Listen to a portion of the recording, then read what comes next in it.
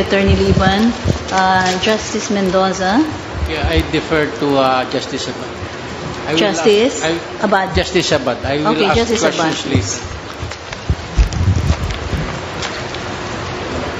Counsel, you said that the RH law constitutes, or the contraception constitutes about 80% of the RH law. And you related to the right to life and the right to health of women. Is that correct? That's correct, Your Honor. I want to be clarified. This relates to the constitutional right to life and the right to health that happens to be important to the Catholic tenets, as far as I know. No? That's the correct. right to life, that's why you have their pro-life. Yes, Your Honor. And the right to health, because the body is the temple of the Holy Spirit, according to the Catholic tenets. Now, my understanding is that there are three ways of preventing the birth of a human being. The first is by preventing the woman's ovary from ovulating or producing ova or eggs. Is that right? That's correct, Your Honor. The second is by preventing the sperm from fertilizing the ovum. That's right? correct, yes. And the third is by abortion after the ovum has been fertilized. Correct? That's correct, Now, Your Honor. of these three, actually that was discussed only at the last hearing, it is abortion that the Constitution prohibits. Is that right? Yes, Your Honor. There is abortion when the ovum is prevented from being implanted in the womb. Correct? That's correct, Your Honor. There is also abortion when after implantation in the womb, it is prevented from developing into a fetus. Yes, Your Honor. Or if a fetus develops, abortion kills it before it is delivered alive by its mother. Correct? Yes, Your Honor. Does the Constitution prohibit abortion? I Yes, think Your that was Honor. one where we lingered. It does, no? It prohibits. The RH law does not, on its face, support abortion. Is that correct? On its face. On his face, yes. In fact, it prohibits the government from sponsoring the use of abortifacients that cause abortion. Right? That's correct, Your Honor. On his face. We say that the second and third ways of preventing birth is by preventing ovulation, and if this is not achieved, by avoiding fertilization of the ovum. These are made possible through the use of contraceptives. Is that correct? That's correct, Your Honor. Now, contraceptives can be in form of birth control pills that women can take at prescribed times and dosages. Is that right? Yes, to prevent... Or injectables with effects that last for about 2 months, from what I read from some literature. Yes, Your Honor. Or birth control patches that last 7 days, from what I read also. Do you Even agree with longer, that? Your Honor. Or barriers like condoms, diaphragms, and contraceptive sponges that prevent the meeting of the sperm and the ovum. Yes, Your Honor. Correct? No. Or intrauterine devices planted in the womb that last 5 to 10 years. They ensnare and kill foreign organisms like the sperm foreign to the woman. Do you That's agree? correct. Yes, Your Honor. These contraceptives either prevent ovulation or avoid fertilization of the ovum. Yes? Yes, Your Honor. With contraceptives, a man and a woman can have sex and not have a baby. Right? That's the idea, Your Honor. This is not abortion. Before the fertilization? Yes, this is Yes, not that's abortion. correct. So we can say that avoiding ovulation and fertilization by themselves are not prohibited by the Constitution. Is that correct? By That's correct, themselves. Your Honor. That's correct, Your Honor. Now, but apart from guaranteeing the right to life of the unborn child, the Constitution also guarantees the right to life of the mother. It says in Section 12, Article 2, the state shall equally protect the life of the mother and the life of the unborn from conception. You're aware of that? I'm aware of that, Your Honor. Some says that this is the justification for therapeutic abortion, where pregnancy threatens the mother's life and abortion has to be done to save her. No, but that's that point. At any rate, it says, equally protect the life of the mother and the life of the unborn child. I will read it again. The state shall equally protect the life of the mother and the life of the unborn. It does not say the life of the woman and the life of the unborn. Rather, it says the life of the mother and the life of the unborn. Correct? That's correct, Your Honor. So the right to life of the unborn child and the right to life of the mother are connected rights. Yes, Your Honor. In effect, the Constitution guarantees the right of the unborn to be a child of her mother and the right of the woman to be a mother or have a child. Correct? I agree, Your Honor. Now, but there is another constitutional right that women enjoy in common with men. The right to health. Do you know that? Yes, think you I mentioned do, Your that. Honor. Let me read to you section 15 of Article 2.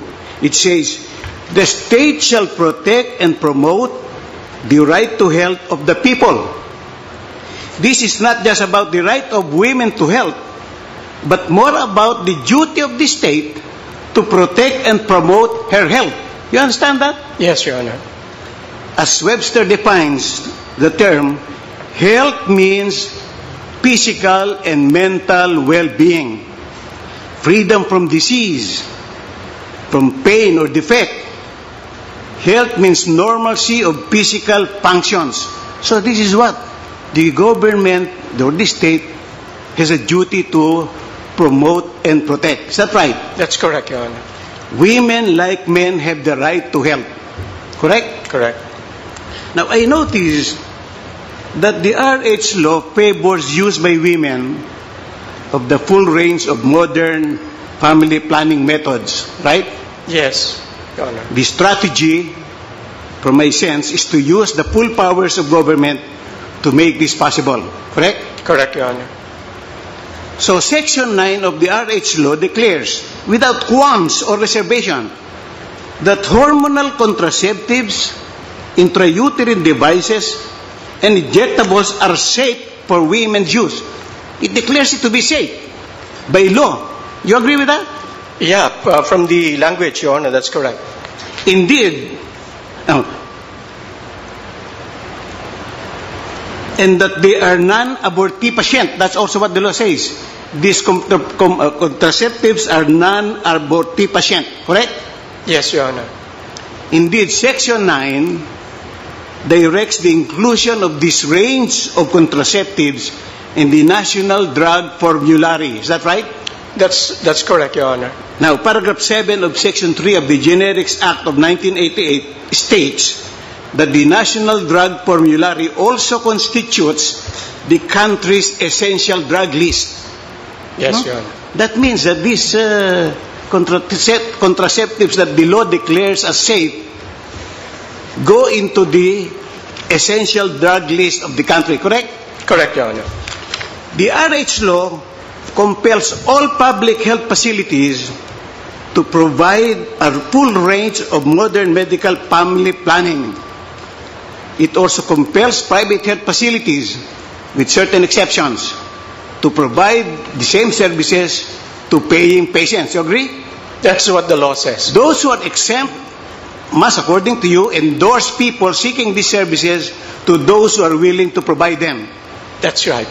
I'm not willing to to prevent your ovary from producing ovum. You go to him because he will do it for you. That's the way how it looks, isn't it? It looks to be that way, Your Honor. Now, all in all, the RH law decrees a massive use of contraceptives that prevent ovulation and fertilization in women to control birth as part of its family planning program, right? Right, Your Honor. Now, the bottom line question, it seems to me, is whether or not in adopting the core strategy of minimizing birth by interfering with the normal functions of women's reproductive organs, the RH law fulfills its constitutional duty to adequately protect their right to life and to health. Do you agree with that? I think the law violates that particular constitutional provision or mandate to protect the health of the people. That's correct, Your Honor. Well, so the issue is whether this law, does this law contain enough protection to women that to promote and protect their right to life and their right to health? That's the question, I think. You agree with that? If you're asking, Your Honor, if the law provides for mechanisms to... No. The issue, whether this is the central issue in this case. Do you agree that the central issue in this case is whether or not, in adopting this strategy of minimizing birth by interfering with the normal functions of women's reproductive organs, the RH law fulfills its constitutional duty. It contains provisions that adequately protect their right to life and to health. No, I don't think so, Your Honor. I think the law, one, does not provide for safety mechanisms. Number two, and the more important core point is that it is not the business of the state to be the primary mover, initiator, funder, promoter, and distributor of these potentially harmful drugs and devices, because that violates Section 15. Does the law provide protection against those practices? I don't see anything of that sort, Your Honor. Yeah, that's why I'm saying that is the issue. Partly the issue, from my point of view, is that this law does not protect the right, as the duty of the state, protect the right of women to life and to health. You agree? Yeah, I agree, Your Honor. Now, who has the burden of proving that the RH law adequately protect the women's right to life and to health? I think Would you care to venture? My view, Your Honor, is that since the constitutional duty to protect the health of the people is directed to the state must have that obligation and burden. Right, it must show that it has complied with the duty. I have not found in my research any provision of the Constitution of other countries that forbids abortion. As a matter of fact, I don't think there is any single country in the world where the Constitution forbids abortion. I don't know. If you can find one, you let me know. But I've tried to find, but there's none. So it's unique to us, you know. It's unique to us that our Constitution forbids abortion. That's how important we consider it now. And also, it guarantees women's right to live, have a child, and be healthy. There's none in other constitutions like this.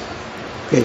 This is uniquely Filipino, a part of our deep values, and enshrined by covenant of the people in their constitution. Do you agree? I agree. In contrast, the Constitution adopts 6 basic principles and 22 state policies in Article 2, yet nowhere does it regard as one of its basic principle or state policies the adoption of family planning or birth control. That is not in the Constitution. Yes, Your Honor. In fact, if memory serves, consequently, in pursuing birth control, the government bears the heavy burden of showing that its strategy of interfering with the normal functions of women's reproductive organs adequately protects their rights to life and to health. Do you agree? Yes, I agree. Government supplied contraceptives should not permanently impair the right of women to have children. Even if they use it, it should not permanently impair the right to have children. Correct? Correct, Your Honor. The women's ovaries should be able to recover fully from whatever chemical mambo-jumbo they are subjected to. Correct? Correct, Your Honor. Further, the use of contraceptives should not result in the birth of children with physical or mental deformities. The state's duty is to guard against all of this, correct? Correct, Your Honor. Now, for the right to life of the child includes the right to a normal healthy life, not as what they call it, as an imbecile or one with no arm or no eyes or things like that. No? Right. Now, is the Supreme Court, by the way, a trier of facts? Because that is an issue that we have to No, Your Honor. deal with. But it's not, no? But can the Supreme Court, in cases before it, take judicial notice of facts that are self-evident? Yes, Your Honor. If there is universal notoriety, Your Honor, the law allows you to take Section judicial 2 notice. of Rule 129 of the Rules of Evidence provides that a court may take judicial notice of matters which are capable of unquestionable demonstration or self-evidence. Have you heard of this rule? Yes, I have, Your Honor. Now, take the case of hormonal contraceptives. Admittedly, they are not human hormones. No? They are synthetic hormones, mixture of chemical compounds that are ingested in the woman's body, correct? Correct, Your Honor. One group of manufacturers claim that their hormonal contraceptives can prevent women's ovum from producing ova or egg cells. Are you aware of this? I'm aware of that, Your Honor. With these contraceptives, if the sperm arrives at the woman's ovary, it will find no ova or eggs, preventing fertilization that normally would generate human life. Correct? Correct, Your Honor. Now, another group of manufacturers claim that their hormonal contraceptives induce the release of thick mucus that will prevent the sperm from penetrating the ovary. Are you aware of that? I'm aware of that, Your Honor. Right. Would you say that the court needs medical expertise to determine that hormonal contraceptives in fact disrupt normal functions of the woman's ovary? Take this reasoning. Can the court, by logic and common sense, make such determination? As we said, the makers of these contraceptives themselves claim that their products can stop healthy ovaries from producing ova or eggs, or can induce them to produce thick mucus that will stop sperm penetration, correct? Correct, Your Honor. With these claims, manufacturers actually admit that their contraceptives disrupt the normal functioning of women's healthy ovaries, correct? Correct, Your Honor. I have healthy eyes. If they will use chemical to make my eyes unhealthy, I will not be able to see. No? So the chemical will be interfering with the normal function of my eyes, correct? Correct, Your Honor. Okay. When they take no contraceptives, women's ovaries produce eggs. No contraceptives. Women's ovaries produce eggs that sperm can fertilize, right? Right, Your Honor. But when they take certain contraceptives, women's ovaries cease to produce eggs. That's what they claim, right? Right, Your Honor. The ovaries become dysfunctional, correct? Correct, Your Honor. Subjected to other contraceptives, ovaries release thick mucus that are normally not there, blocking sperm penetration, right? Right, Your Honor. So admittedly, contraceptives attack healthy ovaries to make them dysfunctional and reject fertilization. The court need only common sense, not medical expertise, to see this truth based on the claims of the manufacturers themselves. Now, to protect women's right to life and to health, the government, as you said, favored contraceptives. Is that true, correct? That's true, Your Honor. Now, well, but to protect women's right, it is necessary that those contraceptives should be safe. Because if they are unsafe, they cannot protect the lives and the rights of women, correct? That's correct, Your Honor. So contraceptives have to be safe. Okay. Unsafe contraceptives will violate the right of women to life and to health, correct? Unsafe, you mean, Your Honor? Yes. The term safe, according to Webster, means free from damage, danger, or injury. So hormonal contraceptives may be considered safe if they pose no damage or danger or injury to women who use them. Is that right? Yes, Your Honor. can the court determine by unquestionable demonstration, needing no trial, that hormonal contraceptives are safe or not safe? What do you think? That might be a question of fact, Your Honor, but insofar as the risk, the presence of health risk is concerned, I think that is something within which this my Honorable can take my suggestion is simpler. All one needs to do is buy such contraceptives from the drugstore and read from the insert the best things that manufacturers can say about their products. I will read from the insert of one of the most popular oral contraceptive in the Philippines, the Trust Pill. Trust, magtiwala ka, ibig sabihin. Trust Pill. Manufactured, that bears the generic name ethinyl estradiol, levonorgestrel. You remember this word, the levonorgestrel, because this is a subject of a later point that I'm going to make, and ferrous fumarate. This drug is manufactured in Thailand, of all places, by Pans Chemical. I don't know if it's related to the Pans that makes the cream. Imported by DKT Philippines of Libis, Quezon City. I will just read the pertinent portions because the insert is quite long. It says, prior to starting this trust pill, pregnancy must be ruled out. However, should pregnancy occur while taking the tablet, uminom ka na nito for a number of days, and pregnancy occur, it says, the administration has to be withdrawn at once. That's what the manufacturer says, Stop using it. So what does this imply? No other but that unless taking of this pill is stopped, the pill will harm the child in the womb. The pill will harm the child in the womb.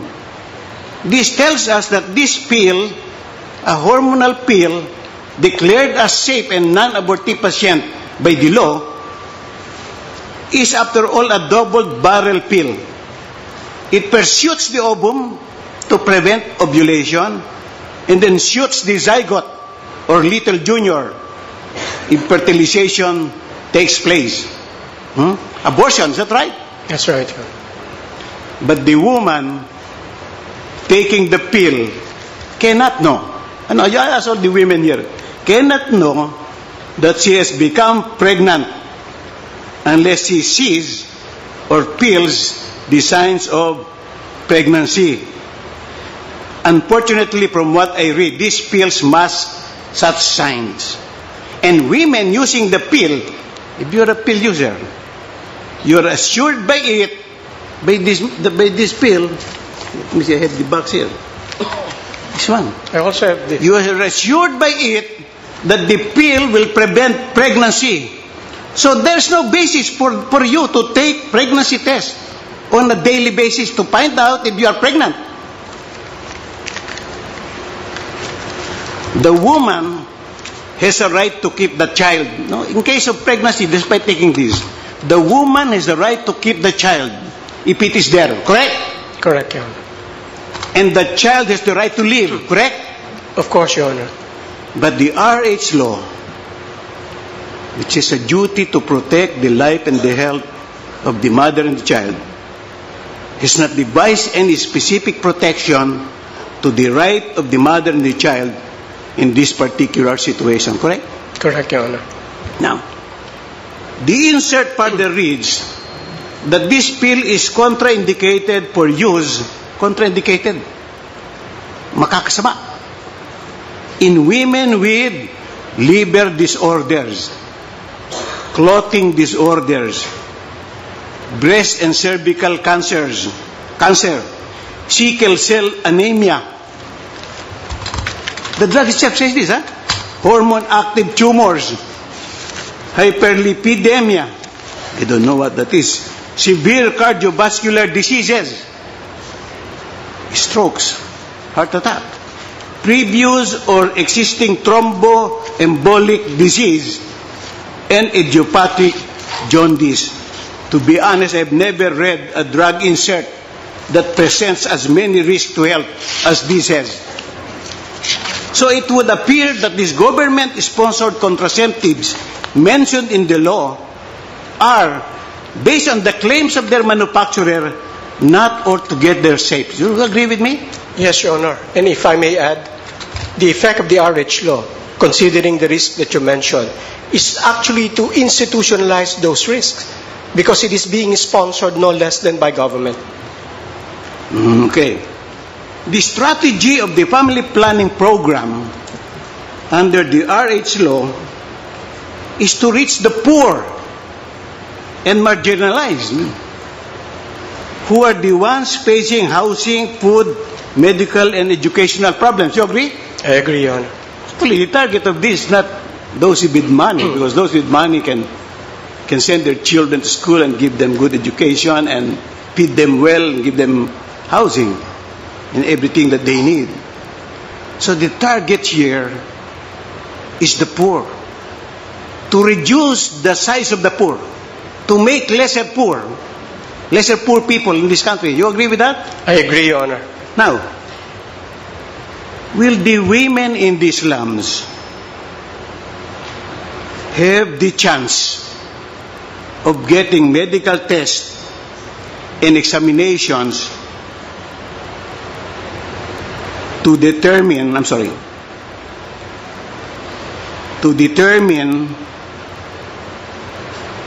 if they have the health disorders in this list? The woman in the slum, would he have the capability, the chance to determine he suffers from these things, to avoid taking them? Do you think so? No, I don't think so, Your Honor. Well, they have no money to buy food. So how can they get this test? So, does the RH law require compulsory testing of proposed users to prevent fatal results if these contraindications are present? No, Your Honor. It does not. Bayer Company is reported to have set aside more than $1 billion to settle valid claims that their hormone drugs approved by the FDA has caused illness to a broad number of users. Bayer already admits that is produced contraceptives approved by FDA. So you cannot say the court has to rely on the approval of FDA to say they're dangerous. It's not as easy as that. And by the US FDA, okay. Does the RH law provide for remedy of recovery of damages against contraceptive manufacturers like this one in Thailand, which is not under the jurisdiction of our FDA and it's a small distributor in the Philippines? Does the law has protection against that? No protection, Your Honor. Bayer, you can sue Bayer, but may I say something further, the insert says, take 1 tablet a day without interruption for 28 days, or as directed by a healthcare provider. A healthcare provider.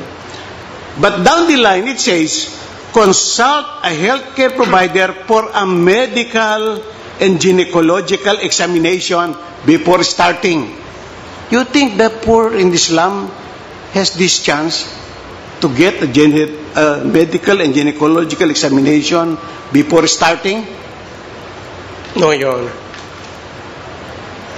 This pill requires prior to use medical and gynecological examination, obviously by competent physicians specializing in the matter, not the healthcare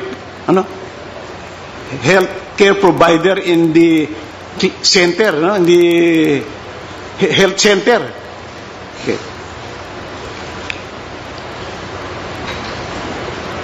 Unlike most sensitive medicines we are using, medical pack containing this pill, this one, does not carry the restriction that it needs to be prescribed by competent physician. None. I've gone through it. There's nothing that says that it should be prescribed by a competent physician. Although sabi niya sa kanyang literature, they should be examined by the physician before use. Huh? They should undergo several tests before use. But it does not say that it can be prescribed only by physician. Does the RH law provide for restricted use of contraceptives with abundant contraindications? No, Your Honor. It does not. The insert also tells the user to take 1 tablet a day without interruption for 28 days, or as directed by a healthcare giver. This means, does it not, that the healthcare provider, not necessarily a physician, can change the timing and the dosage following the instruction here? Yes, Your Honor. Does the RH law prohibit non-physicians from advising users about correct dosage? No, Your Honor. It does not. As a matter of fact, it says to train them. I don't know how you can train them, barangay healthcare, to train them to do a lot of these things, gynecological examination. Would not this law be constitutionally void for what it does not provide, considering the state's duty to protect and promote the right of women to health? Yes, I agree, Your Honor.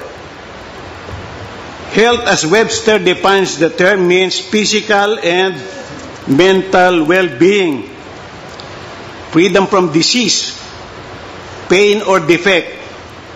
Health means normalcy of physical conditions. So women have the right to be free from government-sponsored sickness. Do you agree? I'm sorry again? Women have the right to be free from government-sponsored sickness. Yes, Your Honor. Free from government-sponsored pain. Of course, Your Honor. Free from government-sponsored defect. Yes, Your Honor. Women have the right to have normally functioning vital organs, correct? Yes, Your Honor. They have the right to walk in the park or in the malls in good health. Yes, Your Honor. Free of worries over contraceptives that the government had assured them are safe. Yes, Your Honor. Correct? Yes, Your Honor. Does the RH law comfort us that those reigns of modern birth control are nothing to fear about? Not by their word. We shouldn't rely, Your Honor.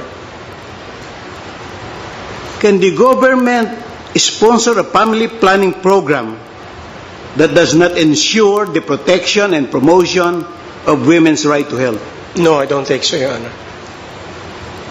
Section 46 of Rule 130 of the Rules of Evidence, ito, the court cannot look, but Section 46 of Rule 130 of the Rules of Evidence states that a published treatise, periodical or pamphlet on a subject of science is admissible as tending to prove the truth of the matter stated in it if the court would take judicial notice of the expertise of the author or authors. Yes, You sir. are aware of that? Yes, Actually, I'm the aware. court has been, that's a practice in this court, to refer to journals that are widely accepted as by the profession where it belongs. Now, in medicine, these would be medical journals or reports of the highest reputation in the medical profession, correct? Correct, Your Honor. Let me just read a few excerpts from these medical journals or reports. From the International Union Against Cancer, after adjusting, it says, after adjusting for education level, body mass index, age, etc., breast cancer risk significantly elevated in use of oral contraceptives before 25 years old and before 1971. That's an early study. Right. Now, from the Journal of American Health Association, a recent report, 2009, third generation oral contraceptives, this is modern, bago na, containing desogestrel or gestodine, compare the same risk of first ischemic stroke as second generation oral contraceptives containing what I told you to remember, levonorgestrel, which these pills contain. From Mayo Clinic, 2006 study, the use of oral contraceptives is associated with the risk of premenopausal breast cancer, especially with use before FFTF in Paru's women. And from the World Health Organization itself, its International Agency for Research on Cancer, 2005 studies. Previously, it says, combined oral contraceptives had been determined to be carcinogenic to humans, but only primary liver cancer was specifically implicated. But the working group concluded that combined oral contraceptives alter the risk of several common cancers in women. They increase a woman's risk of cervical cancer, breast cancer, and liver cancer.